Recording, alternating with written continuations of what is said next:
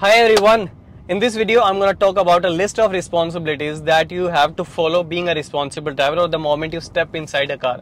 Well, this video has been already made in Hindi and I'm making this video in English for the audience who do not understand Hindi. And now for those who understand Hindi only, click on the link on your top right corner in the I button. So let's continue the video, and as I said, you have to follow a list of responsibilities. I'm going to explain them one by one. First, let me give you an example. If you're a son and there is a responsibility on your shoulder to fill up the water bottles and put them in fridge. If you don't do that, your mother is going to beat you black and blue. So I don't think you are going to afford that. So you are going to do your responsibilities. You are going to fulfill them for sure. If you have a girlfriend, you have to behave like a responsible boyfriend. You have to take care of her. You have to take her to the lunch, dinner, movies, restaurant, and on shopping, etc. Because you have to be a responsible boyfriend. You have to behave at least. Now, the moment you sit on this driver's seat, this is the biggest responsibility because you are going to put your life and others' lives on the risk. Do you understand that?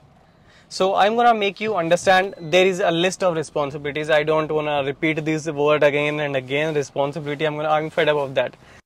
I'll start the video now with the first point. If you are driving the car, you have to be mentally and physically perfect. You can't afford that if you're not feeling well, if you're feeling lazy, you're lethargic, okay, I'll drive. Don't do that. Book a cab or ask anyone else to accompany you to drive the car. Ask anyone, any of your family member or any friend to drive for you. But don't drive if you are not physically perfect. You are putting your life in danger as well as others' lives too, who are on the road to earn their bread and butter. It could be a cyclist, it could be a motorcyclist, it could be a pedestrian or any other car drivers too. So don't think about you. Think about others with a large vision. Now I will talk about the second point. You have to be courteous and patient.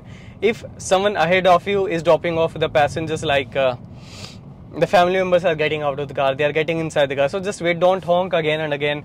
If you are seeing that there's a red light, timer is around 30 seconds, 40 seconds, don't honk. Please don't honk. It irritates a lot. So wait for others too and respect their time too. Because nobody is there to wait just, okay, it's road, let's stop the car. I will wait for, the fellow behind my car to honk, then I will move. Nobody wants to stop at the red light or traffic signal, right? So don't again and again. Everybody is in hurry. Everybody has to go for the college or the offices. So this is the second point. Respect others' time and be patient and be polite at least. Don't argue with people on silly things. Third point, you should respect others' way. If you're driving a car worth 15 lakhs, same rights that you own, the other driver owning a car of 3 lakhs have the same rights. So you should respect that. You should respect a biker. I don't think a cyclist should be on a highway, national highway. So I can understand your point on that, but at least understand the way or the road rights that you own. The other driver also has the same rights. If you are going on a two-way and the biker is coming, then don't over the car ahead of you. Don't cover the side of that motorcyclist because his life is in more danger in comparison to yours. You are driving in a four-wheeler, you are safe, you hit the brake pedal, you are safe. If he hits the brake lever or the brake pedal, he is in danger for sure. He won't be able to stop the car. So respect others' way, respect others' rights. That guy, that girl has the same rights, has the same space on the road. Now the third point, concentration and avoid distractions. By being full attentive, I mean pay attention to what's happening around you. There's a crossing, chances are a vehicle might come on the road and you won't be able to stop your car. So just look ahead, not just 100 meters, look around 150 or 200 meters at least to look far objects. Okay, so you have to be attentive. You have to be mentally prepared for that. In that case, if anything happens, you are fully prepared to, control your car. Another point, in the same point, the sub point is avoid distractions.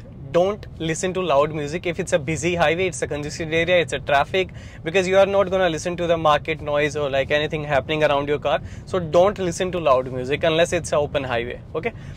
So pay full attention. If there is a vehicle parked on the left, chances are a passenger can get off the car and come into your way. That vehicle might merge in your way. He does not see you. So he might merge his car on the road and it comes into your way. So it's going to be fatal if your car speed is higher. So pay full attention what's happening around you. Keep your eyes wide open. Now under the same point I want to add, there is this loud music was one distraction. Second, it could be children. Third, it could be your pets. When I take my pet to the hospital, I have to be extra careful because he might step on my hand. I'm using gear, he might come into my way. I'm operating gear and steering wheel, so he might come forward if I hit the brake pedal aggressively, so he might come into this cabin area. So I have to be extra careful. So you have to be extra careful too if you have children with you, if you have pet with you. Next point, I don't remember the numbering. Avoid smoking, drinking. I don't know how people can smoke inside the car. I feel like puking whenever I see anybody smoking. Drinking is like, there is no harm to me. If someone is drinking, I'm sitting beside them, there is no harm to me. But if they are smoking, the passive smoking might harm my lungs or whatever body part is infected by that. So I really hate that. I have never tasted these things in my whole lifetime. I'm gonna be 28 now, so I don't even know the taste. So I hate anyway. And still, if you are in the car, don't smoke, don't drink. And I know you are not gonna listen to me if you do these things. So it's your life, do your stuff, but at least do it for you only. If you are risking your life, risk only your life, not others' lives. If you wanna do that, stop the car. Okay, take it out of the road and do whatever you want to do with your life. I'm no one to ask you to stop these things, but at least stop this while you are driving. Also avoid using mobile phone. I know there's a case when I was driving on a national highway. It was around 40 to 50 kmph. I honked a little more. Somehow I passed the car, overtook the car, and I saw that that buddy driving the car was using mobile phone. And I was thinking, why the hell is he using mobile phone on a national highway? Still, there might be an emergency. Stop the car. I know he can't stop the car on national highway in the middle, but at least drive properly or use earphones or connect it to the media or the infotainment. Do anything, but do anything with your life here. I don't care. Do anything with your life. Don't put others in problem just because of your stupid actions. This is one point that I want to mention for sure. Next point, don't be overconfident, don't be less confident. Either of these two puts you in a lot of trouble and danger. If you are overconfident, yeah, I'll do that. I will take a sharp J10. I will take a power slide. I will drift the car. I will slide the car. I will skid the car. Don't do anything. Don't put any other in danger just because of stupid acts. Again, I'm saying this. I repeat. Don't put others' life in danger just because of foolish acts. Don't drive aggressively when somebody is with you inside the car. Don't do that. Don't you ever do that. So don't be overconfident. I have seen, and it's I'm a victim of overconfidence. I did not get harmed in that incident, but yes, I know that overconfidence always results in injuries or incidents, and less confidence is also problematic. Oh, it's gonna hit my car. I'm gonna hit that car. See. Is it gonna hit that car? It will definitely hit that car. If you're less confident, you should not come on the highway. Practice more and more in the ground. Don't come into the traffic. Don't drive on national highway if you do not have enough practice. Next point, you are not going to a fancy dress competition if you are driving a car. Obviously, you are out of your school. You might be in your college. So don't wear anything that can restrict, that can hamper your body movements while driving the car. It could be your like a three-piece suit. You are wearing that and you think that no, yaar, my shoulders are not able to move the way I want them to move, and my hand movement is restricted. I can't steer properly. So just put off that coat now. Don't wear any footwears that can restrict your foot movement. If you are driving a manual car, it could be problematic for you. So there is an incident. I was wearing boots. I went to marriage and I could not drive. So I wore loafers. And when I reached the destination, I wore boots. And then again, when I was done with the marriage function, I again wore the loafers because I was not able to drive wearing boots. In short, in a nutshell, don't wear anything that can restrict your body movement, your hand movement, your leg movement. Don't wear anything because it could be fatal if you are not able to operate that specific part on specific time whenever it was required. Okay. 10th point.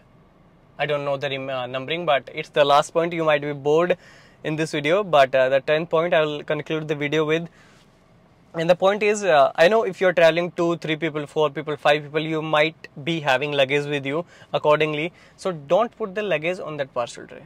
that partial tray, that can obstruct your view, your rear view. IRVM has been provided here for a reason, so don't obstruct that view, because you should know how to use this mirror.